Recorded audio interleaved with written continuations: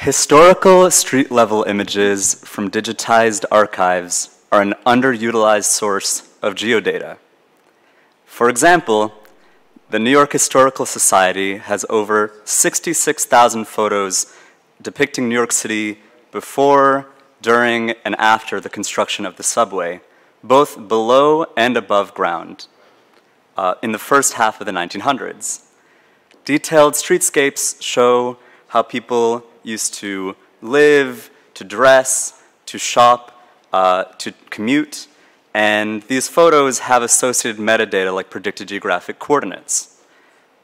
So here are some examples of how people used to dress, commute, shop, and work.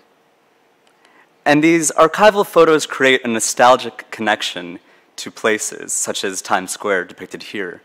So how can we create compelling geographic experiences using old photos and location tools? In short, how can we invent the future of mapping images of the past?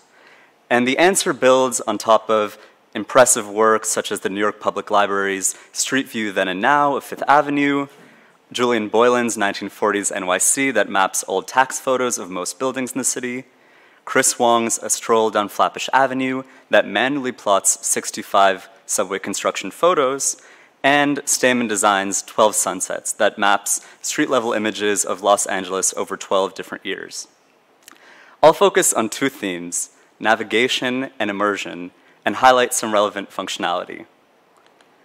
Navigating a vast trove of archival photos with imprecise coordinates is still an open problem.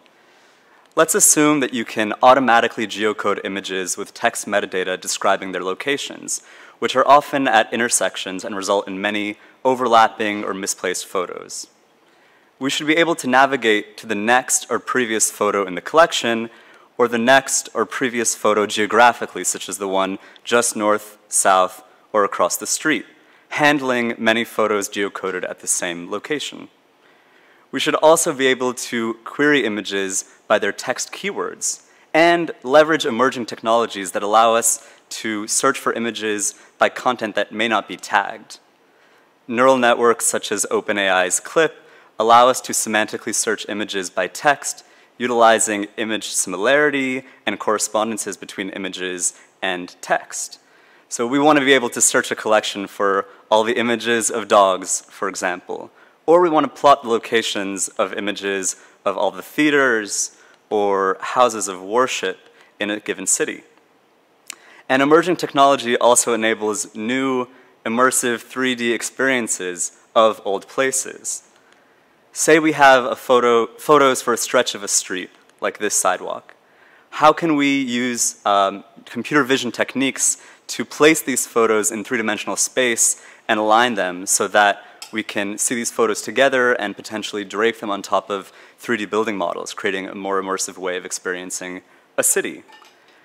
Let's say we have photos of an important monument, like this one of Benjamin Franklin, or this statue of George Washington near Wall Street.